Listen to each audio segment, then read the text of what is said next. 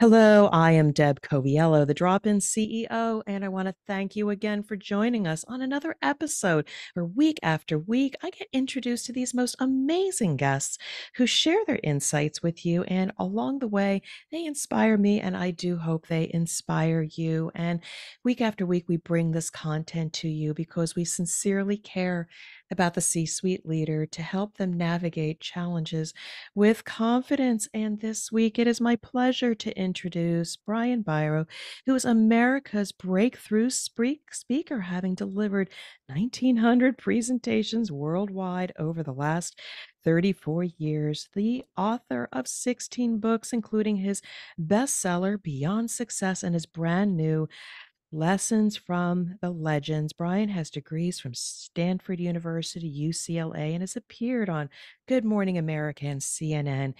Brian was honored as one of the top 100 interactive speakers in North America and one of the top motivational speakers in the world. It is my honor to welcome you onto the show, Brian. Thank you so much, Deb. I'm looking forward to this conversation.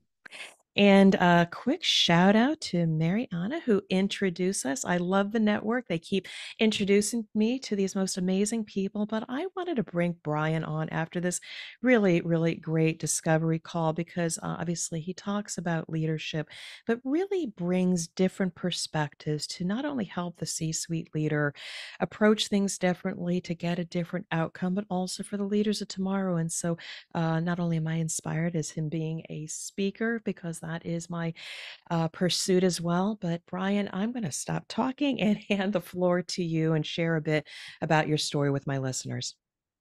Well, thanks, Deb. I love what I do, so I'm so excited that you're moving more and more into the speaking world because it's a wonderful, wonderful opportunity to ignite people. People say I'm a motivational speaker. I'm a motivated speaker because motivation must become internal, but we can be the sparks that can help people to ignite. So I've had a great time. I've had actually three careers, all of which created a different pathway to leadership. My first career, I went to Stanford University, graduated. The way I went through school, though, was by putting myself through school through coaching swimming, and I loved it. And so all my buddies were going to law school and business school, and I said, I'm going to build a swimming school. So I built my swimming team, and it became a huge team. Had a great time, and I learned so much that the one thing we all got to understand about teaching, coaching, leading is that everyone's different. And that even though I coach swimming, I was really coaching people, helping these young people to build confidence, helping these young people to understand the value in both succeeding and in their eyes not doing as well as they hoped, to learn how to win, to learn how to build from losses, learn from both. So that was a great first career. I probably still would be doing it, except I had no life. And as we talked about before, I'm probably the only person who went to graduate school to get a life instead of a job. And I ended up getting both. That's when I met my wife. Went to UCLA, had a great time, ended up going to my corporate career. So I was in that C-suite. I was vice president of two pretty large companies. Again, I realized that though one was in transportation and one was in team training, it was all about people. We're all in the people business. It's how you grow and help others grow that determine how far you can go. And so I had a wonderful time. We had a magnificent turnaround in the transportation company I was VP for. But I didn't love transportation. I loved the people. And that's when I actually started doing team building to break through those silos that had developed in our company. Operations didn't like sales, sales didn't like operations. They both didn't like the home office a little bit more. And that just didn't work for me because the differences are actually pluses when we really bring them together. So these team building events really kind of turn those silos into synergy. And we had an incredible turnaround. And at the peak of it, I said to my wife, honey, we're doing great. Let's quit. I got to go do this. And so for the last 34 years, I've been speaking to organizations worldwide and loving every single one of those 1,900 events. So, this conversation is really about me learning from you as well. My listeners just happen to benefit from it. But before we go into that, you talk about let's quit. And that's a scary thing. And then you said, I'm going to pursue this. Your partner in crime, your partner in life said, let's do it. But what enabled you to be able to do that? Because so many people don't have even the courage to say, let's just do it. Let's go all in. Well, I think that so many of us live in a have to universe. We think we have to. We learned the words I have to when we were little kids, and it was important then. And but there were always two other words attached to it that created fear, or else something bad will happen. And the truth is, when you think about it, everything is a choice except perhaps dying. Everything else is a choice.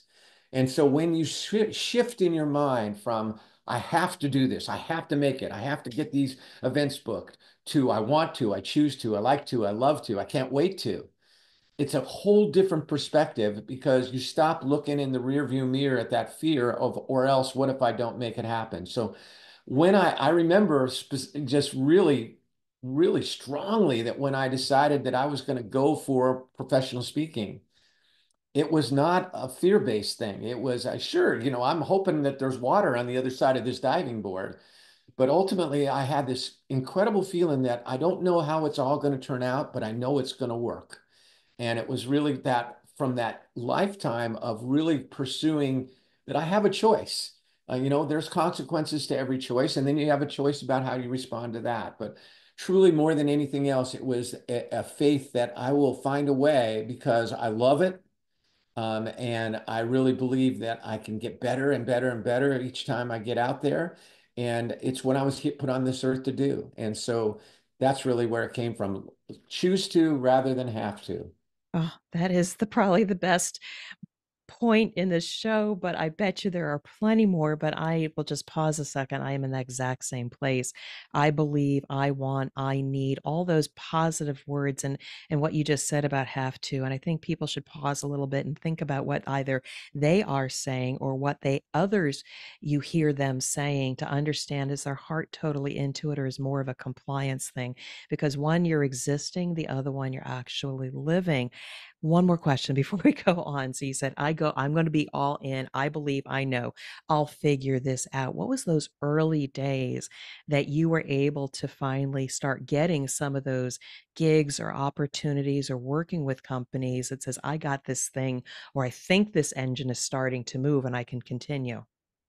Well, for me, I was very blessed because I had two clients in the first couple of years that booked me over 100 times between the two of them. One was one of the bigger companies in the world, Remax, Mm. a huge real estate company, and the other was a direct sales company. And I also have this deep belief that I really encourage you to take ownership of, steal it. And that is that every single connection, every single presentation, every single time you get a chance to work on your craft is a seed. And some of them will plant right away, some of them will bloom right away, and some of them may stay underground for a while. But by having that vision that everything I do is a seed, it's planting, the result of that has been an incredibly wonderful career because all of my 1900 events have come via word of mouth. And it was those seeds that were planted initially just in those two. And then I had a couple of other events that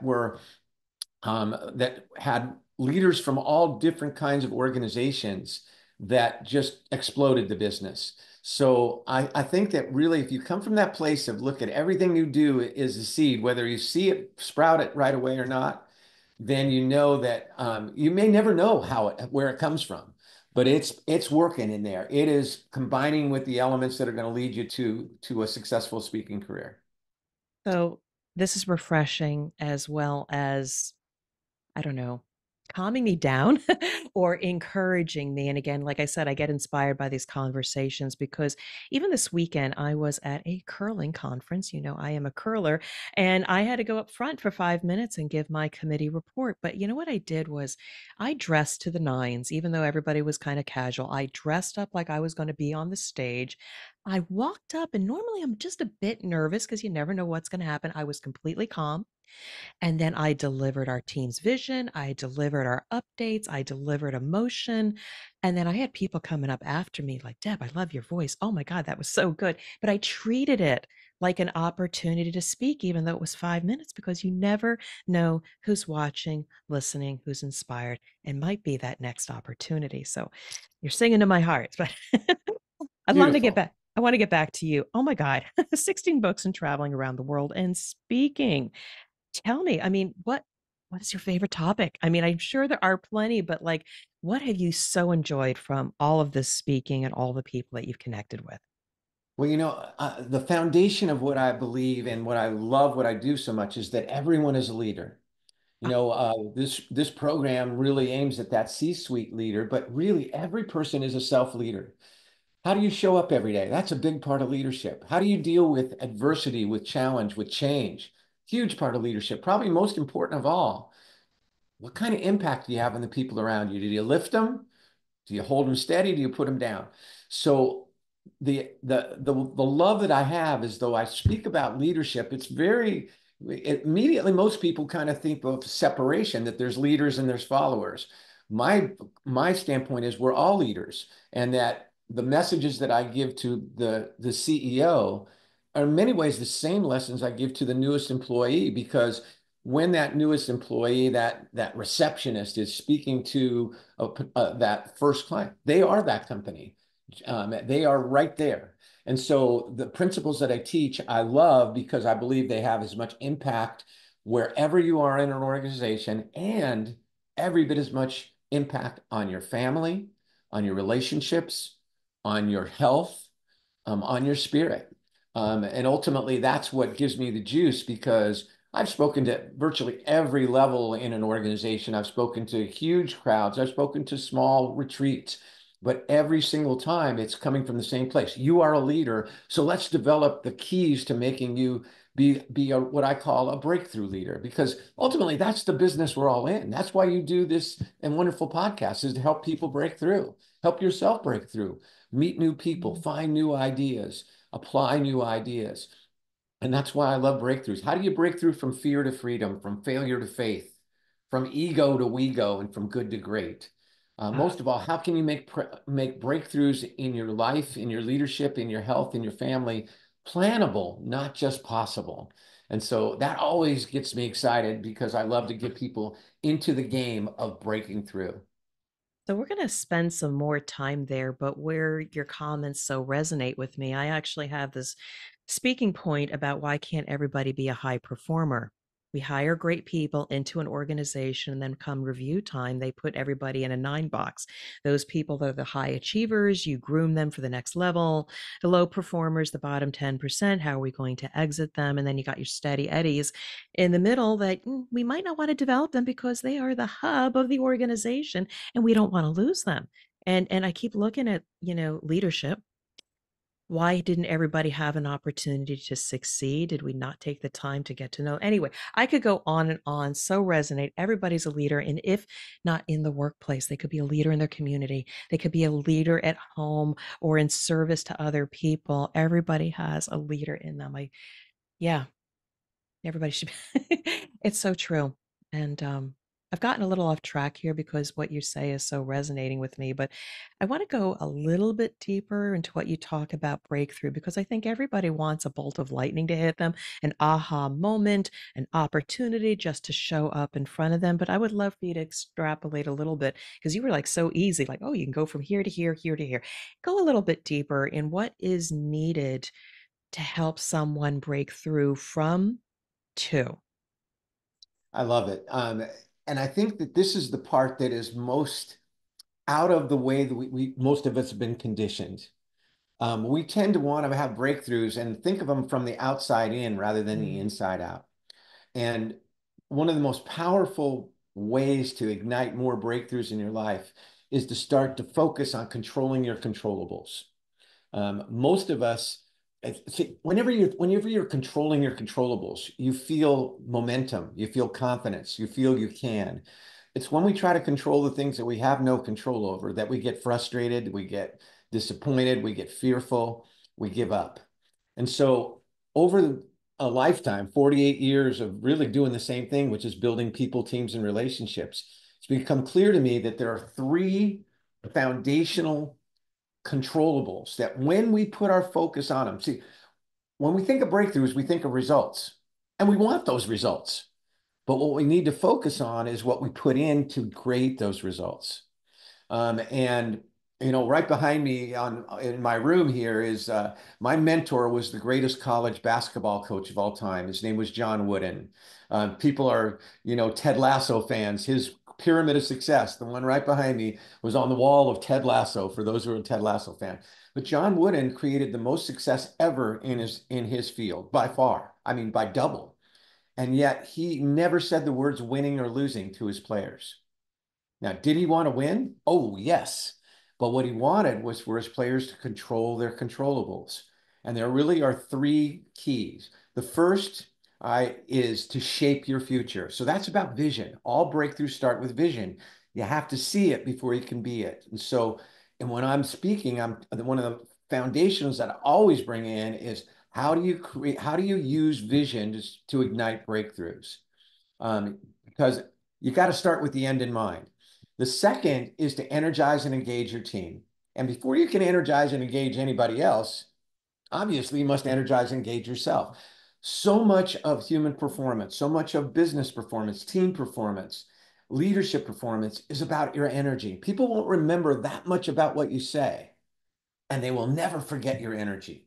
People watch your podcast and they see this elegant, curious, um, articulate woman and they get that energy no matter what comes out. They may remember one or two little points, but what they get is the energy that's teaching them those things that I just spoke about, that how important it is to try to articulate what's important for you to say, how to really create a genuine curiosity, because that's how we grow and learn. So that second key is, how do you energize and engage the people around you? Every year the Gallup poll people do a study called the State of the American Workforce. And what they're looking for is, and they're measuring, is the level of engagement of American employees across all industries.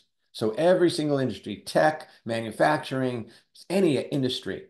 And only 24%, and that's kind of an average over the last 15 years, are fully engaged, which means they have full energy. Their spirit is, oh yeah, whatever you throw at them, it's, oh yeah, we got some tough challenges ahead. Oh yeah.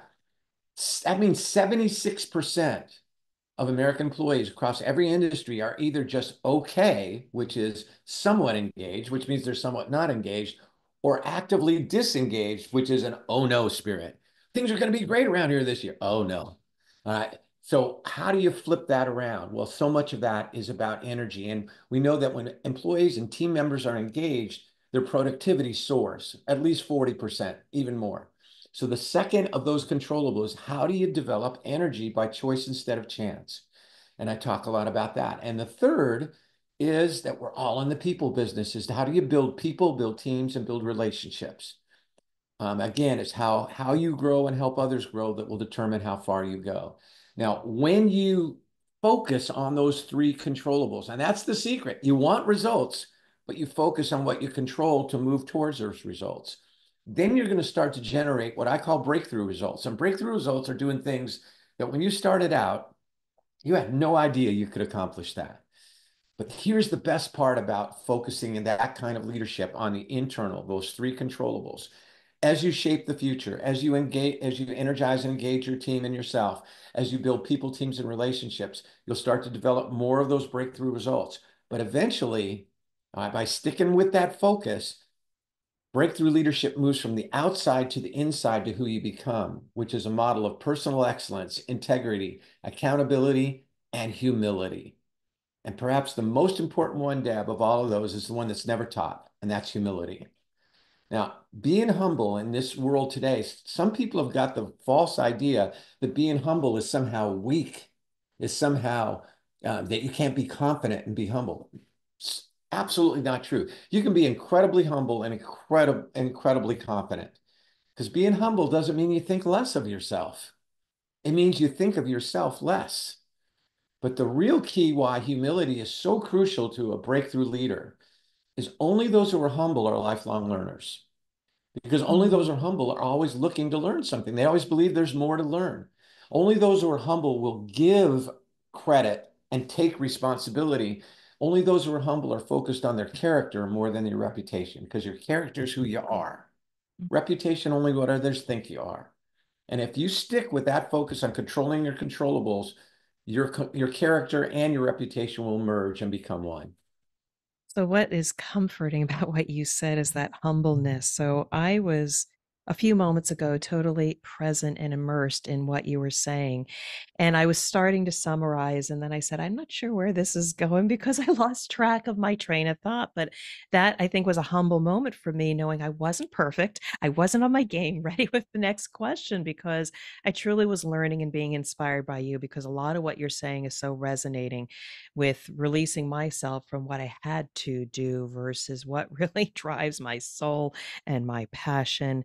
And it is that is a breakthrough for people. If you have never experienced joy or that energy from within, I mean, I certainly hope one has experienced that with family and friends, possibly doing good work on behalf of them. It's not just about your career, but ultimately, that is why we're here again to we are a living, breathing being, to leave our legacy, but also for ourselves. Now, quick story on my side. As I was coming up in my career, I had to deal with a vice president, and they were all about spending time with the people and making sure they had what they needed and training. And I would go to their office and say, we haven't finished this action item. What do we do next? And I was in the mode of results, and I was celebrated for results. That's how I was groomed. And only now do I realize the results are an effect or an outcome of supporting the people, giving them what they need to be successful, making sure they clearly understand the purpose and the how, why they're doing what they're doing. And then you get the exponential results. So, lesson to everybody, it's not about results. You are a servant leader, a people leader. You are here to leave your legacy and elevate those around you. Beautiful, beautiful. One of my favorite quotes really sums that up. It's from a woman named Wilma Rudolph. Now, maybe many of your folks don't know who she was, but Wilma Rudolph was the greatest woman track star in 1960 in the Olympics. She won 3 gold medals. She actually had polio when she was a little girl and was told she would never walk. Her first 200 races, when she was actually came through 3 years of intense physical therapy to just be able to walk. And then she said, I'm going to grow up to be the fastest runner in the world. And everybody laughed at her. Her first 200 races, Deb, she finished last every single race, but she never gave up. And in 1960 in Rome, she won 3 gold medals. Here's what she said, and this is the essence of a servant leader. She said, and think about it, because this is a person who really was in an quote unquote individual sport, all right, who obviously could come from a place of, look what I did. What she said was, no matter what you ever accomplish in your life, know this powerful truth. Somebody always helps you. And that is the essence of understanding that we can't do it alone. All right. And the more that we build the people around us, the more it comes back. It's a circle, it completes us as well. So whenever you seek to enrich another person's experience, you can't help but enrich your own. So it's a win-win. So that's why we do these podcasts. Again, I'm in the moment right now because you are inspiring me. I've been trying and working hard, and I know the people I've connected with, I have impacted in one way or another. They let me know. But there's so many people out there that I want to impact. I want to help. Maybe I am, and I just don't know them yet. But you give me faith and discipline to play the long game because that's why we're here. It's to do it for ourselves. And if in the process other people benefit, so be it. That's our legacy here. But um, Debbie's having a moment. Yeah, but let's come back to you. Your new book, Lessons from the Legend, and you loved it. Um, 16 books. Oh my. I'm just trying to get started with my second book, but kudos to you for writing 16 books. But your brand new book, tell us a little bit about Lessons from the Legends and loved it and your motivation for writing such book. Because once you've done 15, there's a 16. Are there more behind that as well? Well, I'm kind of a streak writer. So when I get the idea, it comes. I wrote a book about kindness because I really felt the world needs more kindness. And this book, Lessons from the Legend, I wrote with a very specific purpose, a passion, if you will. And that was, this is a book about character. It looks at two incredible teachers, coaches, leaders. One was one I mentioned before, John Wooden. John Wooden, just for perspective, his teams at UCLA won 10 national championships. No other coach in men's basketball history has won more than five. But talk about humble. He would have been the first to tell you he didn't win any in the first 27 years that he coached. He used to say it's what you learn after you know everything that makes the difference. And the other legend that I write about was to women's basketball, what John Wooden was to men's basketball. And her name was Pat Summitt. And Pat Summitt coached the University of Tennessee, they're called the Lady Vols. And she died from early onset Alzheimer's, but she created so much momentum to try to find a cure to that. The reason I wrote it is that the two of them were incredibly different in their style. John Wooden was very gentlemanly, grandfatherly. I think the harshest words he might have ever said were good grief. He got his point across. He was confident, but he was very humble, very gentle, very clear spoken. Pat Summitt could melt your screen with her icy look. She was tough as nails, but they were so similar on what was inside of them. They were both breakthrough leaders. They both did the things we just talked about. They were all about controlling your controllables, focusing on what you do control. They both believed strongly that they coached people. In fact, both of them saw themselves as teachers more than coaches, that really leadership is about teaching.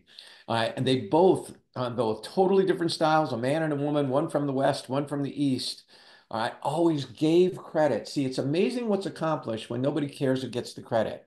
Credit is something you give, responsibility is something you take. So I wrote this book with these two very different on the outside, but very similar on the inside, magnificent leaders and teachers, because both of them were all about character. That's what they believed in. John Wooden would say, your character is who you are, your reputation only what others think you are. And I felt like in this world, we're so often caught up in hype and about glitz. And I wanted people to get back to the things that matter, your integrity, all right, your industriousness, which is your work ethic, your enthusiasm, and that it can come in different forms. But when you focus on your character, then you really make the long-term impact on other people. So that's why I wrote this book, and it's filled with really cool stories about people from sport, from entertainment, from business, current people that the reader will relate to, that bring alive the principles that these two absolutely lived by every single day. They were very similar. John Wooden had the pyramid of success, which you see. Pat Summitt had something called the definite dozen. And though they were coaching basketball, these were all about being the best person you could be, the best leader you could be, the best teammate you could be. So inspirational, Brian. I really appreciate this. And I was smiling while you were sharing your story. And by the way, you're an amazing storyteller. So thank you for that. And I'm thinking about my husband and I. And after our first date, I looked at him. I said, why'd you ask me out? We are so different in our upbringings and our outside persona. But over the years, our values are the same. And there's nothing better than the unity of a husband and wife. So when the kids say, hey, daddy, can I have this? And they say no. And then they go to mommy and they say, what did dad say? We are a unified front. And while my kids were probably very frustrated, they knew they couldn't go around us. As they become young adults, they are coming back to us and say, we really appreciate, dinner at 6:30. We really appreciate what you instilled in us because we're seeing our friends making bad choices. So it comes down to that character of they may not have liked us. We may have been different and I might have been softer, my husband a little sterner, depending on the situation. But the core of it all is our children learned life lessons that they're now taking with them. That is so important. Bring up such a vital point. We've made the word differences something bad, but I don't want a team of people who are just like me because we won't see very much. We'll see only that narrow funnel that I see. I want people who have skills that I don't have. I want people with talents that I don't have, with passions in areas I don't. Because what really matters, we talk a lot about being like-minded. I'm more about being like-hearted, um, because I want people who have such talents that fill in my gaps and vice versa. When I was a vice president in the transportation industry, the VP of operations, I ran marketing and sales. The VP of operations had his room right next door to me. And we were as different could be. I was all about get out there with the people and, it's all about we can make this happen. And he was very analytical. He analyzed everything. But one day I went into his office and we were separated. That was part of the silo challenge. One day I walked around the corner into his office, sat down and was just present with him. And I found out we were like-hearted.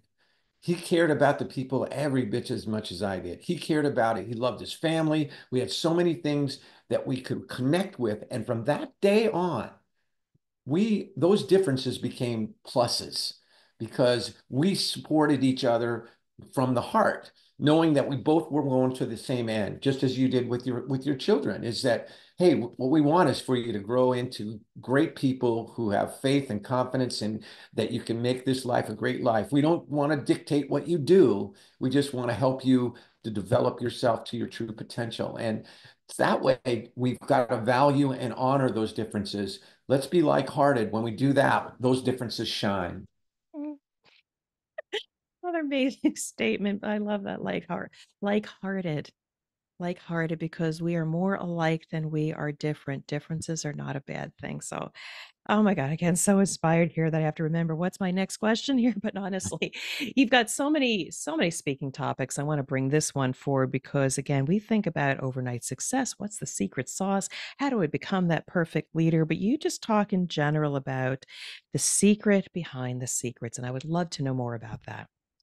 To me, Deb, this is the most important thing that I teach. Yeah. Because breakthroughs require relationship.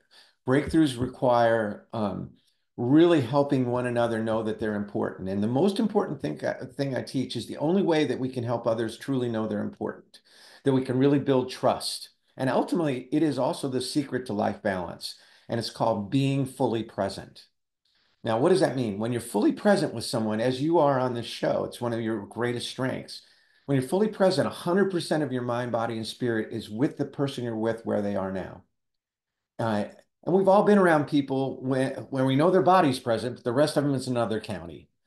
And here's a question. How does it make you feel when someone you wish to be present with you is not fully present with you? Some people it makes them a little angry. But most people, it makes them feel sad or small. But for everyone I've ever known, when there's somebody we really want to be present with us and they're not, it makes us feel worth less. It makes us feel insignificant and unimportant. And here's the job, whether you're the CEO or that breakthrough leader who's just starting out in a company, our job, I believe more than any other, is to help the people that we lead, that we serve, that we care about to know they're important, to know they're significant, to know they can make a difference, to know they matter. Because when people feel important, they rise to an oh yeah spirit. And when people feel unimportant, they fall to oh no. So how do you do that? How do you help people know they're important in the first 30 seconds when you meet them? How do you help people know they're important when you're working through difficult issues? How do you help people know they're important where they know your tricks and you can't fake them out? It all comes down to being fully present because when we're present, we say to that person beyond words, you are important. Quick little story to bring that out. When I was in the corporate world as the VP general manager of this very major international training company, I inherited my director of operations. She had the greatest name ever. Her name was Raffaella Regina Rossi, right? And we call her R3. And when I became her boss, she detested me, which I was not used to because I love people. But the reason was I had replaced somebody she had been very loyal to. And she had construed that I had something to do with it, which was not true, but that's the way she took it. Now, for a while, we tried to pretend we had a decent relationship. How effective do you think that was with everybody? Everybody knew they could feel the tension, and we were floundering, doing nothing. I tried giving her compliments. That didn't work. I tried giving her space. That didn't work. I tried giving direction. Nothing worked until I remembered my job, your job, our job, which was to be present, to help her know she was significant. So I asked her to come in my office one day and I was dead dirt honest with her. I said, Rafaela, our team is floundering because I haven't been a good enough leader to find a way for you and I to break through.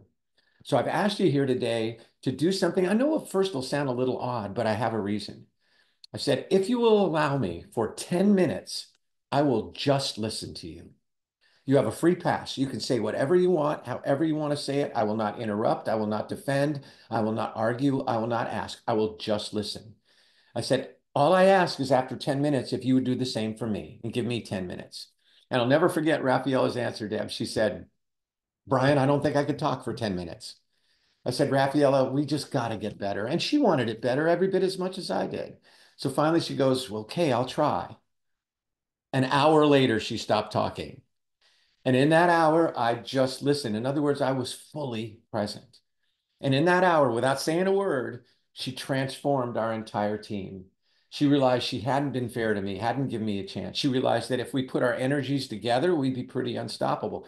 Most of all, she reminded herself of how much she loved what we could be and should be doing, but weren't doing because of our stuff. When we walked out of that room an hour later, over the next 6 months, we got more done and had more fun doing it in that organization than they had in the previous 3 years. To this day, Rafaela is 35 years later, she's one of my dearest friends. Even though I never got my 10 minutes, she still owes me 10 minutes. But in that hour of being present, I was finally able to communicate what I had failed dismally to do before. By being present and only by being present, I was able to communicate to her, you're important, you matter, and you count. And whenever we're not present, we speak louder. So to me, the I call it the gift because whether it's at work or at home, nothing else is more important than helping the people around you to know they're important. And this is why it's the secret to life balance. Let's clear this life balance thing up right away. You're not going to have equal time. Most people think in terms of life balance of equal time. There's still only 24 hours and there's still 48 hours of stuff to do in that time. But 5 minutes of being fully present with another person is worth 5 weeks of faking it. And you can't fake it. Do you know when you're with somebody if they're fully present or not? Sure, right away. Can you tell over the phone if you're talking to them if they're watching ESPN? Being fully present is not a technique, it's a choice. It's another want to, choose to, like to, love to. So if you want to change your life, pick out two people in your life for the next 30 days you commit to be more fully present with. Doesn't mean you have to spend more time with them. You may have less time, but put the cell phone down, shut off the television, ask more than tell, and then listen before you formulate your response and you watch. That connection will build like never before.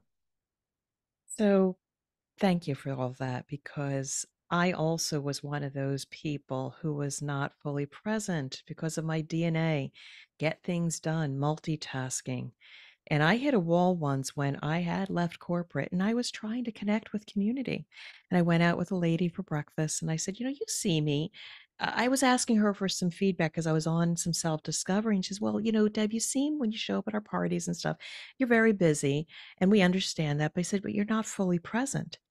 And at that time, I didn't quite realize it, but she had the courage to say it to me. And I would say that was the beginning of the end because now when I show up in front of you or anybody in this virtual world here, I am fully present and I'll hear things like, well, I'm not, or I love doing this. And when we're done, I summarize what I see in that human about, oh my goodness, you should be at the next level. Oh, I was so inspired by that. And they're totally taken aback because I was able to be so present. I was able to distill their essence and share with them that I cared enough to say, this is who you are and how I see you. And they're just delighted by it. It's a wonderful experience. And if people listening are not experiencing that because they're trying to get everything done, you're missing out on life and human connection by not You being are present. so right. I could see your presence here on this virtual event, and I want to bring it home Okay. because the reason why this is so dear to me and why I call being fully present the ultimate gift. When my two children, my two daughters, were 8 and 3, Kelsey and Jenna, I was just like you. My speaking business had taken off. I was taking on this big, huge contract. I was on the road at least 20 days a month. And when I was home, I wasn't fully home. Um, I was thinking about the next conference call. But one night, my two daughters walked in my office when I could have been tucking them in. One of the most beautiful and special moments with our kids, because it doesn't last forever. They grow up. And it's the last thing we leave them each night is to let them know that they're loved, that they're important, that they're special. But I was reaching for my phone like every night, and my daughters walked in my office and said, Daddy, we just want to know, do you love your phone more than you love us? I felt the blade going deep. You know, Emerson said, "What we do screams so loudly, I can't hear a word you're saying." And I realized my phone had been a higher priority than my children and my wife. Well, I will let you know, I tucked them in that night and I never missed another night after that. The next morning, it was me who got him up, made him breakfast, brought him to school, and my wife was the happiest person on the planet because she's not a morning girl. And I never missed another morning after that when I was home. And when I came home that day from dropping at school, I made a choice, a breakthrough presence choice. I said, I will never, ever, ever book more than 7 events a month from here on out. I don't care what you pay me, I won't do it. That my calendar would start with my family. And I lived it, Deb. All the years after that, when my girls were growing up, I never missed one of their dance performances. I never missed one of their big events at school. I never missed one of those awesome daddy and daughter dances. And I thought I was doing it for them. Do you know that every element of our life, professionally as much as personally, flourished with the decision to be more fully present? Because again, you don't get less done when you're present, you get way more done because you're focused and present in that moment. And so I love this Bring It Alive with a poem. It says, the past is history, the future a mystery. The gift is now. That's why we call it the present. With that, Brian, I am so inspired, and you and I are going to chit chat when we get off this recording on how this has so resonated. But I want to just, first of all, thank you for being so present, providing so much value, inspiring me, and hopefully inspiring my audience. I want to give you the floor just one last moment for any last thoughts for our audiences. Well, again, I think that what we just covered at the end is the one thing I encourage you more than any. Nothing as a leader is more important than being fully present. You know, when I was with John Wooden, here's the greatest of all time. He was my friend. I always felt like I was the important one because he was so present with me. So you have that choice, that it's a choice. And ultimately, when you recognize choice, you can become unstoppable. You know, recognize that you have a choice to be present, to give credit, take responsibility, that you have that your energy is a choice, and that to everyone you touch, your energy is your example. Mm, such beautiful words. I am so inspired by this conversation, Brian. I want to thank you so much for dropping in on the podcast. And I do want to wish you well and continue success. Thank you so much. Anybody interested in having me come and speak, which is my passion? I joke about it, Deb, but when I'm on stage, I'm 25. I get off stage, I'm 70, but on stage, I'm 25. And my website is just my name, www.brianbiro.com. It's got my books, it's got my speaking, and it's what I'm here on earth to do. All right. Thank you again, Brian, and you be well.